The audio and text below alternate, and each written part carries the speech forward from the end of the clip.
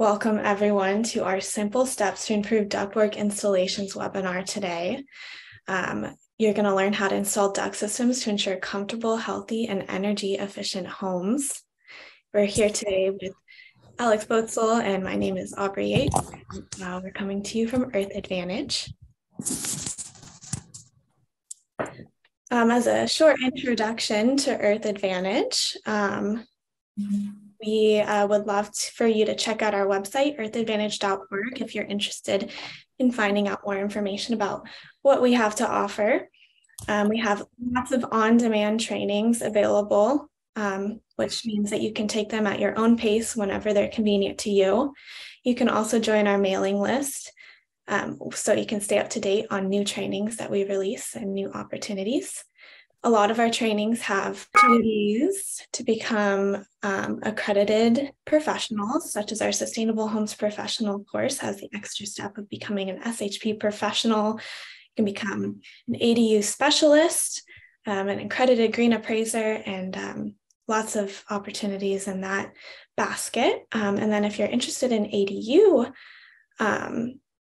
you can check out our website solely on those offerings. I also want to take a moment to thank our partners from Better Built Northwest for generously supporting this training. Here's a quick screenshot of Better Built Northwest's website, where you can find a wide variety of trainings, tools, and resources to support both code and above code building, as well as directories that will help you search by zip code to find an energy rater, utility incentive program, certification program, and other professionals in your local area. Overall, Better Built Northwest website is an excellent resource, and we highly encourage you to take a look. I would love to introduce our instructor, Alex Boetzel, who is Head of Residential Innovations at Earth Advantage. He applies his 30 years of experience in sustainable design and construction to research and training, helping to make the benefits of high-performance building available to everyone. Alex has a deep knowledge of building science and its real-world applications, and is an expert in low-carbon building assemblies and systems. Since 2006, Alex has made meaningful contributions to some of the first LEED for home, passive house, and zero energy projects in the Pacific Northwest, including the first commercial living building in Oregon and zero energy multifamily projects in the PNW. So thank you so much, Alex, for joining us today and for hosting this webinar. I'll hand it over to you. Great. Thank you so much, Aubrey. Hello, everyone. Thanks for joining. So here's real quick couple learning objectives, things we're trying to cover today. Explain importance of the correct installation of ductwork, right? So why is it important? Consider different materials, and their advantages and disadvantages. And then some of the best practices of installation, and finally some additional resources for you. So again, I'm going to go through the entire presentation probably, and then we have plenty of time at the end to cover questions. So if you can hold your questions for then, that would be great. Okay, so first, I think I wanted to talk about what is important for ductwork installation, but we won't cover just yet in this webinar. So load calculations are typically, we're really talking about design. What's important is that these ductworks are designed, but that doesn't necessarily happen always. But typically, the first step are load calculations, right? To size the equipment and duct system, we need to know how much heating and cooling we have to provide for each room in the home. And what you see here, the Air Conditioning Contractors of America, or ACA, Manual J load calculations, that's kind of the standard to follow for these. The next step would be equipment selection, right? So this is all in the design phase, right? Equipment selection. Once we have the loads, we can size and select the equipment. And Manual S is the standard for this selection, right? Even, not everyone is following Manual J. Even people who are following Manual J are not always using Manual S. And up to, often that can result in oversizing equipment, which has its challenges. And so that can still have an impact on comfort and efficiency, specifically in modern homes and modern home construction. So it's really kind of important to follow all these steps in the design, manual J, manual S. And then finally, once we have, like our loads and our equipment selected, we can, dive into duct design. And that is critical for the distribution, for the comfort, and for an evenly heated home or cooled. And then again, today we will focus on duct systems installation specifically, but the best installation, can make up bad design. So good design is important. So all these steps here are important. That typically happens before we get to the installation. So we're not covering it today. But just so you know that if you are involved in the design process of homes and HVAC systems, follow those manuals, ideally. What's also probably important to know is that we all have heard of the 45L tax credit and the Inflation Reduction Act, which will really increase incentives associated with these designs and certain HVAC equipment and installations. So at that point, actually, you have to follow Energy Star, and if you do that, you will be required to provide these calculations and designs to unlock these tax credits, right? So there will be, we probably want to see more and more of design systems, just because of the fact that builders and trades will be looking to take advantage of these tax incentives. And we will have some resources in the end, again, like how to learn more about the tax credit and other resources. Okay, so proper installation, right? So we should probably start like, why is it important? We will discuss different materials, like I said, touch on their pros and cons, focus on simple steps to ensure the systems perform as intended, and then, as hopefully they have been designed. But let's recap why a proper installed ductwork system is critical, right? So comfort. Above all, the homeowners want to be comfortable, right? That's why they're kind of hire us. That's the expectation. They expect, and like in new homes, or with new heating and cooling systems, to be comfortable, and will be very displeased if they're not, right? So how does a proper installed duct system promote comfort? Well, how much heating and cooling each room needs to be comfortable depends on its size, the air of the exterior surfaces, and the windows, right? So essentially, how much heat are we losing to the outside determines how much heat we have to bring to each of these rooms. This demand or load is calculated using manual J, right? This is when we understand what we actually have to deliver to each of these rooms, and how much air we need to deliver to make the room to satisfy that demand and make it comfortable. And duct sizes are selected based on how much air we need to deliver. And so improperly installed ducts impede that airflow. And some spaces might not get the air they need to be comfortable. So improperly ducts also can be much noisier and impede comfort that way. And so both, right? So if you impede airflow and make it noisy, both of those will impact comfort. Utility cost, of course, we talked about how it impedes airflow. As a result, equipment will need to work harder and might use more energy than necessary. Thing the other way around is correctly designed and installed ducts save energy and lower utility bills. And then callbacks, right? So we can't forget that we have impeded airflow and the equipment needs to work harder. We have undue strain on the equipment, right? And so we might see premature failure, which result in callbacks. And then, of course, again, uncomfortable homeowners will ask you to come back and improve the system. So comfort is really what it's all about. And so sometimes quick decisions in the field might, when we try to save time, might actually result in callbacks that take much more time than we had initially tried to save. Right? And then happy clients, also the best advertising, right? So word of mouth is still really important for us. So happy clients will make sure that there's future clients as well.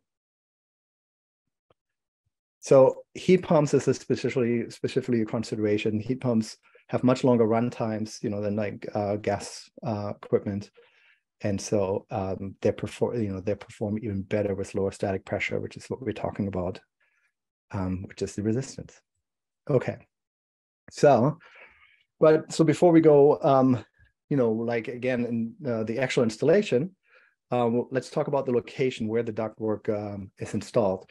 Location of the duct system is often determined during the design of the project, and either intentionally by making provisions for the duct runs, or unfortunately, too often duct runs have not be planned for, and ducts have to be installed in unconditioned spaces, right? So like crawl space or attics. That's very common.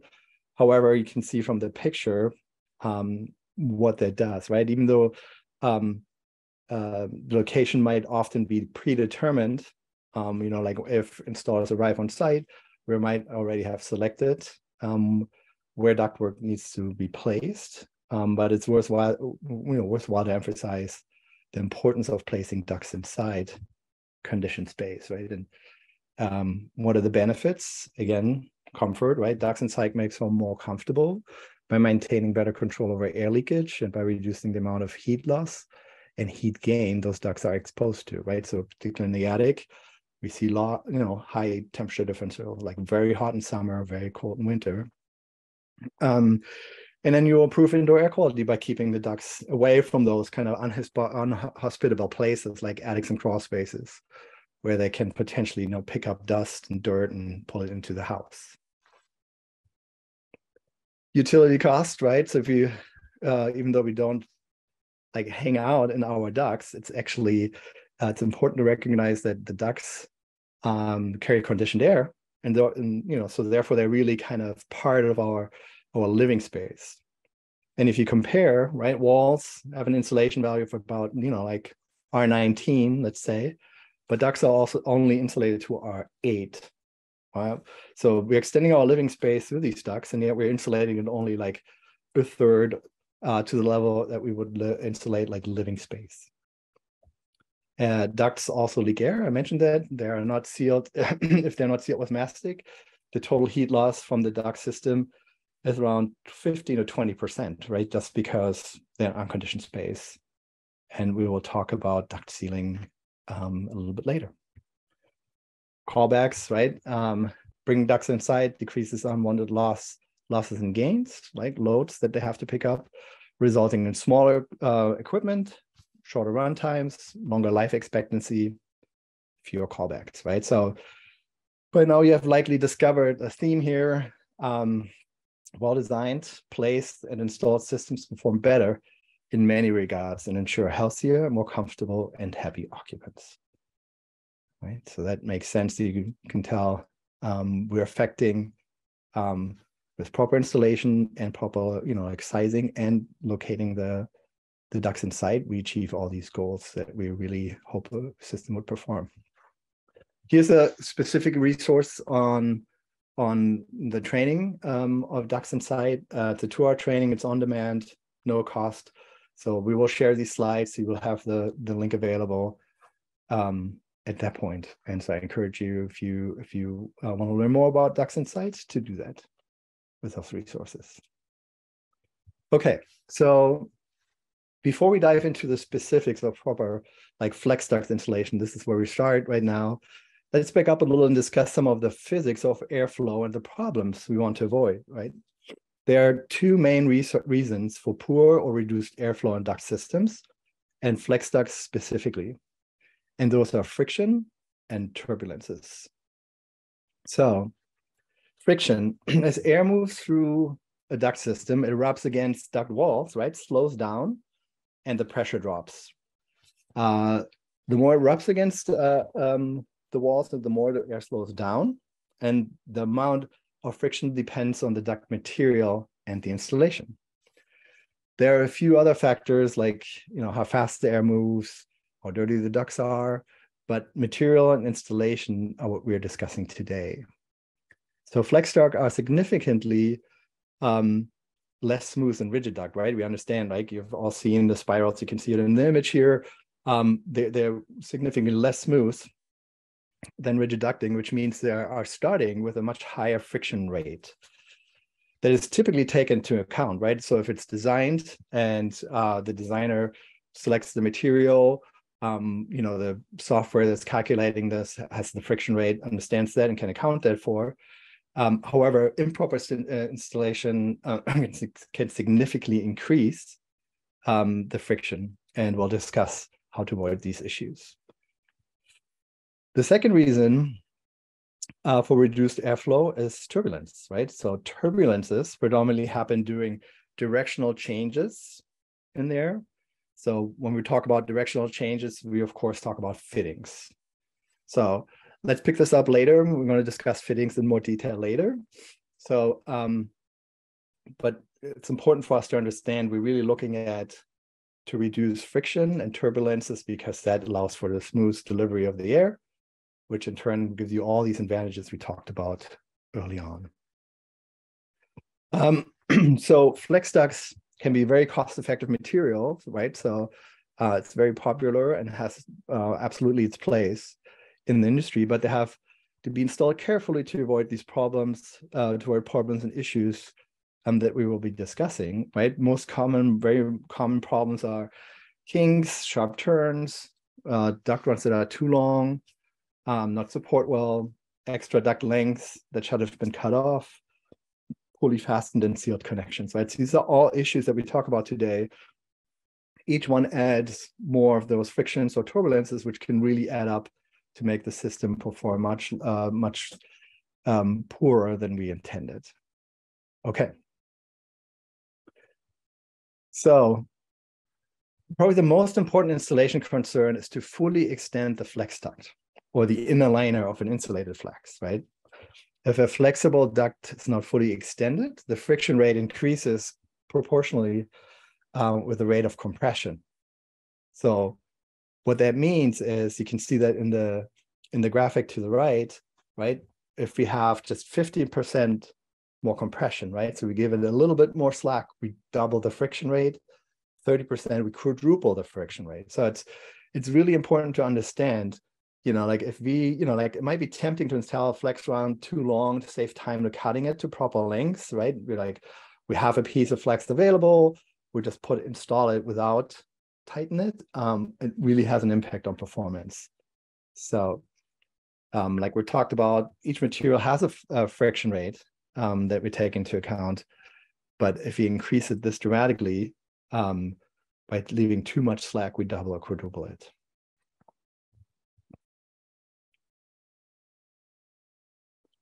For a similar reason, right? Very similar effect is if you don't support it properly, we see slag, right? We create friction, additional friction that we try to avoid really to deliver that air properly. And so we have to support it every 4 feet. And what we're trying to avoid is a sag beyond 1/2 inch. Again, we understand that flex duct has a rougher surface inside. It's overall not rigid, and so we're taking to that account. But if we add too much of these issues, we will really see challenges that make it poor performing distribution system. And then, by the way, these images really are from a brochure around flex ducting installations of the Air Diffusion Council. Really encourage you, if you work with flex duct a lot, look into it. It's like a 25-page pamphlet or so that gives you like some of the really important information, that we're reviewing here. And so keep that handy and look at it, make sure you understand what's going on. But the key takeaways is that we're addressing here today. So again, support every 4 feet. And obviously, if you run it across, trusses or joists, that's sufficient as long as the spacing is appropriate. But it's also important, like if we do have bends, to support them ideally before and after, to really make sure it's properly supported and also can't move out of place. And then important is like how we support it, right? Because we have the spiral in the duct. If we use like a wire or something, we can really choke it off. So that's why we want to see like 1.5 inch wide straps at the minimum to really make sure when we support it that the weight doesn't collapse the duct.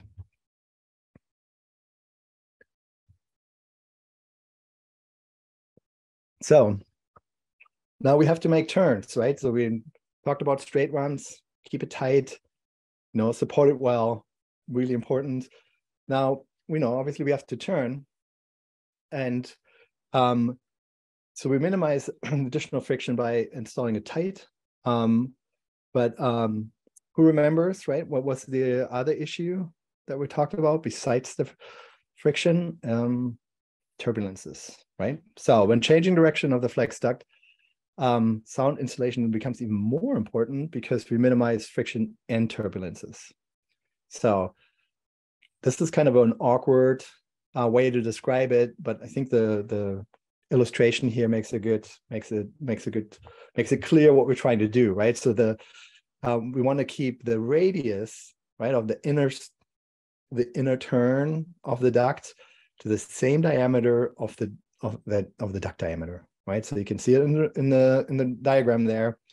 Give it enough room, right? One of the probably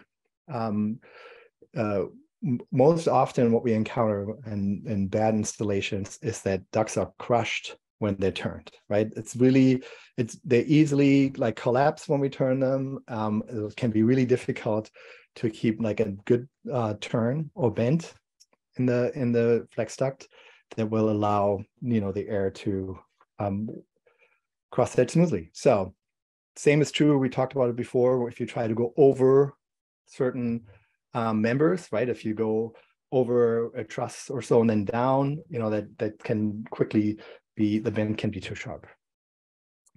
So for that reason, we wanted to really encourage you to consider at least the potential to use rigid fittings, right? Rigid elbows, because they also obviously don't collapse it easily. They don't get stretched, and they're much more likely to hold their shape. So let's talk about fitting selections, right? So again, I'm going to say it many times, but I think it's because it's so important. Like the two reasons for poor and reduced airflow is friction and turbulences. We discussed the friction resulting from moving air rubbing against the surface of a duct. And so essentially turbulences are, in addition to rubbing against the surface, it also rubs against itself and creates these turbulences. And that often occurs when we turn direction. So like elbows, takeoffs, transition tees, all that creates turbulences. And we need to make sure to minimize those. So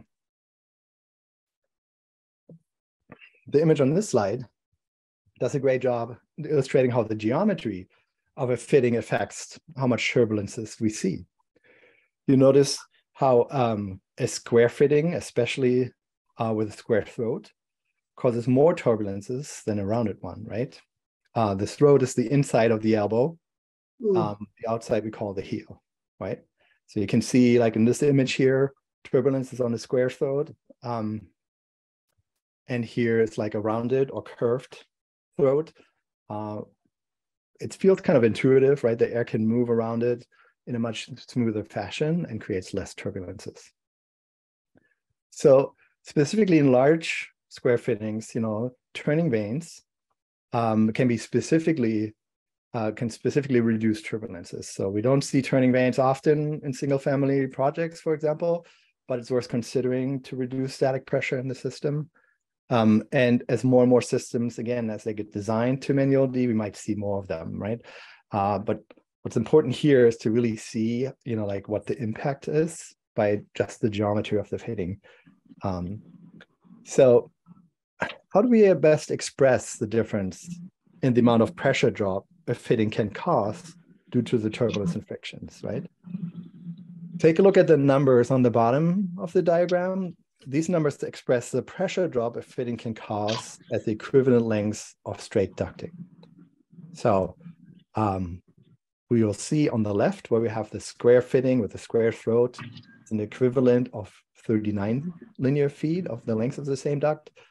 And then as the geometry improves going to the right, we're going to significantly improve that performance at the end. We're like, with the turning reins, we only add 5 feet. 5 feet of what? It's equivalent length, right? So again, every fitting will add pressure drop based on the geometry. The pressure drop is a result of friction and turbulences, and the amount of pressure drop can be expressed in equivalent lengths of straight duct of the same size, right? So again, you will hear like a fitting has an equivalent length of 30 feet. That means that one fitting adds as much friction loss or pressure drop to the entire system as like 30 feet of length, right? Of like straight duct. So you can find this equivalent length for each type of fitting on the back of a ductulator, which might be used to select duct sizes. But then, of course, manual D, like so Acker's manual D also, this is where the page is taken from on the right, will have that for you. So as mentioned, ideally the duct system is designed and the equivalent lengths and associated pressure drop are accounted and carefully considered. Unfortunately, many duct systems are not designed yet, and the technician has to select the fittings in the field, especially if we find challenging structural obstacles or other reasons, we might use additional fittings. Be aware that this can be add significantly static pressure and cause comfort issues, right? So you see here, an elbow adds the equivalent static pressure of 30 feet to the run. So just like as an example, if we go on site and we find a beam, like in a place where we're hoping to have a straight run and we go around it, now we might be using 4 elbows, right, to get around it. So that would be 120 feet that we would be adding over maybe distance of, physical distance of 20 feet. So select fittings carefully. Don't add fittings, if there's other options, and don't substitute fittings with more equivalent lengths, right? So if you for some reason have to swap out fittings because again, site conditions don't allow for the installation of the fittings that were planned, make sure you take a look at this chart that you don't unintentionally add a lot more equivalent lengths or friction, pressure drop. Okay, so how do you avoid some of these turbulences? We need fittings to change direction in the airflow to distribute, to all spaces. And we know how fitting causes turbulences. It takes about 18 to 24 inches for the air to smooth out and repressurize. So what I mean by this is we saw, like in the diagram, if you turn a corner, we create turbulences. And it takes about 2 feet for the air to okay, now I'm straightened out and keep pushing down the duct. And basically the pressure is, repressurized and straightened out. So that's where this 2-foot rule comes from, right? Because it takes 2 feet to get back, straightened out and pressurized. The diagram illustrates this well, we want to really keep our takeoffs 2 feet apart on our trunk line if you can, for that very reason, right? So that basically air can repressurize and then to be diverted again with minimal additional turbulences. The same is true for separation between takeoffs and elbows, takeoffs and transitions. The one exception probably that you can see here is it's okay to have them, right across. That's okay. So if they're right across, we kind of have the same turbulence that we're addressing, but if we stagger them, ideally we stagger them 2 feet if we can. This also matters for the end cap, right? So the 2-foot rule applies for the last takeoff as well in the duct system. So keeping 2 feet between the end cap and the last takeoff allows the air to stay properly pressurized in the trunk line. So lots of physics going around this. And so that's why it's important that we understand the concept so that we can make adjustments or respond to it in the field if we have to. But that also should illustrate like why a design can be so important to keep that friction low. And then changes that we can make in the, that we make in the field might really impact the result. All right. So we talked a lot about the supply side. Let's talk a little bit about the returns, right? So because when we can provide sufficient air, conditioned air to each space in the house to increase the comfort, but we will also have to bring it back, right? However, the other aspect that we talked about earlier, besides bringing enough air, is like how do we deliver it? So if it's noisy, that's an important part of the comfort equation, and the placement of the return duct inlet can impact that system noise. So you can see here we have a central return, which makes a lot of sense. The central return is very cost effective, easy to install, and in particular in like the modern open floor plan homes, it makes sense to have a central return, but we can really connect the space to the noise of the blower if we don't do mitigating measures. And it can be really simple, right? Just offsetting with two elbows will dramatically reduce the noise from the return.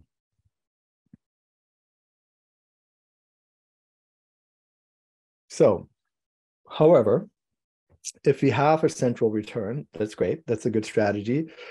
But we really need to have a return strategy from all spaces, right? So generally, central return are good and cost effective.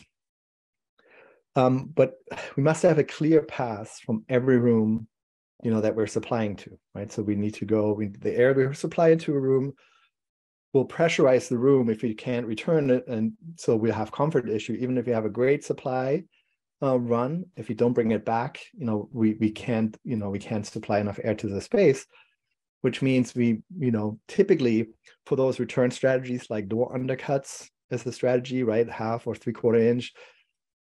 It's lighter.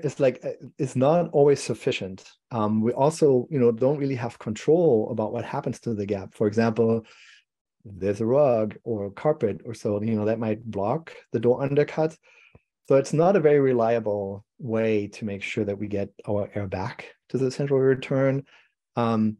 We also don't install the doors. We don't understand, really what's going on with that. And if you have like 2 supplies to a room, door undercut will not be sufficient, right? So at that point, we should really, employ some of these strategies here, like a transfer grill or a jumper duct, right, to bring basically the air out of the room, close to the, on its path to the central return. These are not super common yet, or only like in certain exceptions. But again, we're bringing in air more constantly, and so return path is going to be more important. All right, so duct sealing. So we talked about all the quality installation that we're doing to make sure like our air has no friction and turbulence, gets smoothly delivered to each room, makes it comfortable, can return without being noisy. However, if we don't seal our ducts, we might lose dramatically our air on the way, which we don't want to. Specifically, we want to bring it to the spaces that we're conditioned. So, why do we seal? System efficiency, right? We want to make sure that we don't have to account for leaks and oversize our equipment. Comfort. I know I've been saying it all along. Comfort is like any aspect, any measure that we're talking about here to improve the duct system really has to do with making the home more comfortable. The air leakage that we're talking about by sealing can, dramatically increases, like with the blower running, we're actually forcing the air out of the duct into unconditioned spaces or spaces we're not planning to condition. And then combustion backdrafting is something that can happen depending on how leaky supplies and returns are. We might depressurize certain spaces. And if you're burning, gas like a water heater or other items, there might be backdrafting because we're creating negative pressure. So sealing is critical. Here's some of the worst places, right, that we can talk about where we need to seal. Like, for example, this image shows the takeoff of a plenum or trunk line. And there's some places, you can stick your finger in there. So we're losing a lot of air, unfortunately. So air handler plenums, filter racks, swivel elbows, branch takeoffs, right? All those, we have to seal. And not only ideally, like on the elbow, not just the connection, but each segment needs to be sealed to really make it fully sealed. Disconnected ducts is on the list here, and you'd be surprised how often we find those, particularly in like spaces, crawl spaces, attics. Someone stepped, or something else happened and it disconnected. So properly fastening and sealing will really reduce that from happening. So super important to seal the ducts. And it's also true to do that still, even if we're in conditioned space, right? We understand like, okay, if we're in the attic, we don't want to blow our hot air into the attic, but it's still true in conditioned space, because if we lose the air, like let's say, in the soffit in the hallway, it's in the home, but it's not in maybe the far away space that really was looking for that extra heat. Furnace sealing, also something, like that we don't see always. There's, as you can see in this diagram, there's many spots, many locations that we want to seal. We have a lot of parts that we're connecting that we want to make sure we seal it. Just imagine, right around the blower is also where the pressure is, the highest, and we see most of the leaks. It's right near like the plenum, the furnace filters we talked about, filter boxes. So seal those because it really improves the efficiency of the system.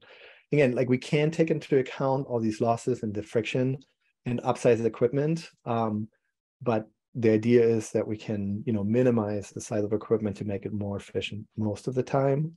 When we don't have high loads, which is most of the, 80% of the year, we need maybe some heating or some cooling, and equipment might run on a lower level, and we would lose most of the air, and so conditioning issues. Or we have too much friction and fans and equipment has worked too hard, and we see premature failure.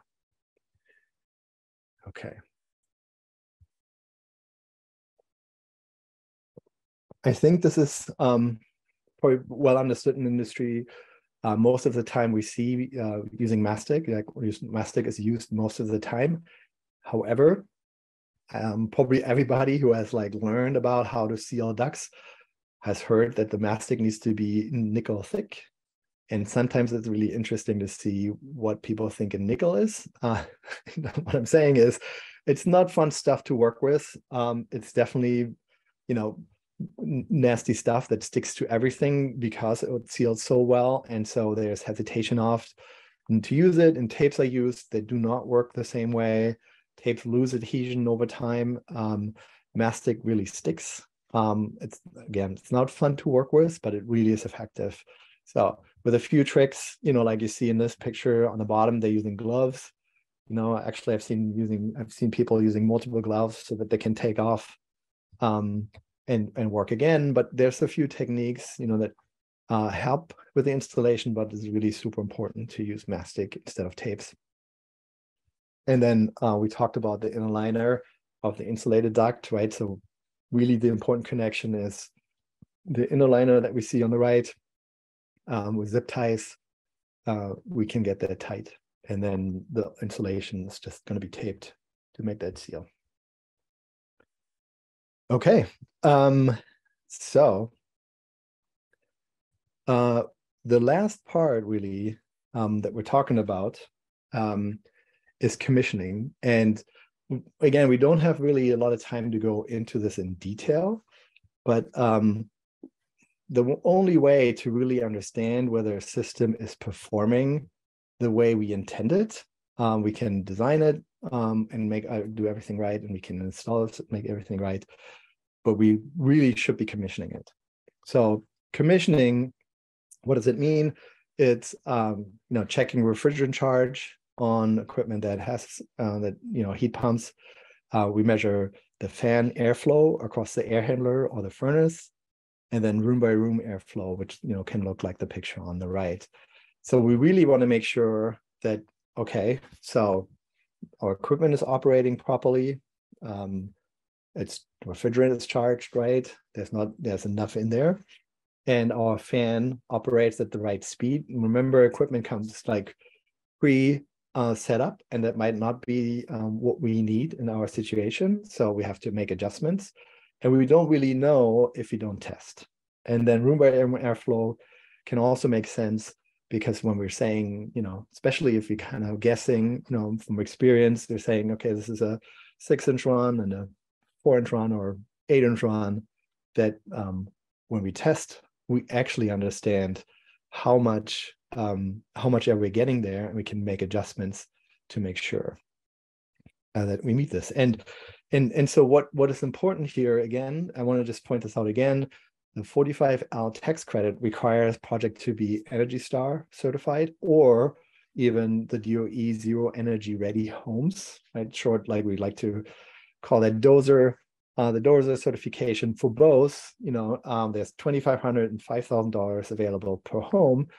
But if you need to follow Energy Star, you need to design and you need to commission the system. It's required. So if that's of interest, like there's a link here too that we will provide when we share this. We want to make sure that there's other resources that you can follow up on to really understand how that works, because if you're a builder, you're going to be interested in that tax credit. If you're a tradesperson, the builder will ask you, like, how do we unlock this tax credit? Can we make this work? Because the system we're going to have is compliant. So now we need to make the steps to provide the paperwork to really make that happen. So, and that can offset quite a bit of, potential extra cost for higher performing equipment. And so it's going to be a win-win for everybody. Okay, that was my presentation. And so we're a little early, but that's great because it allows for a little bit more time for our questions. But before we dive into those, I think I hand it back to Aubrey for a little bit more information. That sounds great. Thank you so much, Alex. So real quick, like Alex said, before we dive into the Q&A portion of this webinar, we can go to that next slide. I have a little bit of information on some other training opportunities.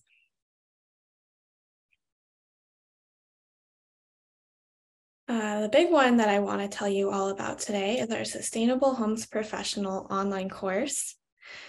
We offer this course to help develop the technical expertise to design and build high-performance homes. It was originally offered in person, and I think it was about 84 hours long, very robust. And since COVID, the pandemic, we have condensed it into a 15-hour on-demand online course. That includes training videos, site visit tours, live webinars such as On the Level or Fill in the Gap, which you can keep an eye out for later in this year. Also guest speaker presentations, product and technology demonstrations, a robust amount of continuing education credits, and also, like I mentioned earlier, the opportunity to earn the Sustainable Homes Professional designation. You can see on the screen our pricing tier. And then on the next slide, we're actually really excited to offer 2 different discounts at this time. The first one is an $50 off if you sign up in a group of 2 or more. So if you and your colleague or your friend are interested in signing up together, you can use this $50 off opportunity. The second one is our $100 off. This is actually a special offer that is only going on through the end of March or on a first come, first served basis. We initially offered this to 20 individuals, and there are about 8 spots left at the moment. So if you are interested in this, we encourage you to reach out to us ASAP, most definitely before the end of March, to take advantage of this opportunity. And lastly, I want to just provide you with the link to our training page. It's on the screen. I will also put it in the chat right now. And then in addition to SHP, we have some really, really awesome, informative, no-cost HVAC training opportunities. There's actually a live webinar coming up, cost-effective HVAC strategies to meet new WSECR 2021. This is on March 21st and is hosted by WSU Energy Program and presented by Mitsubishi. And then you'll see a variety of on-demand opportunities that can fit in with your schedule. Feel free to check these out by visiting our website, our training page.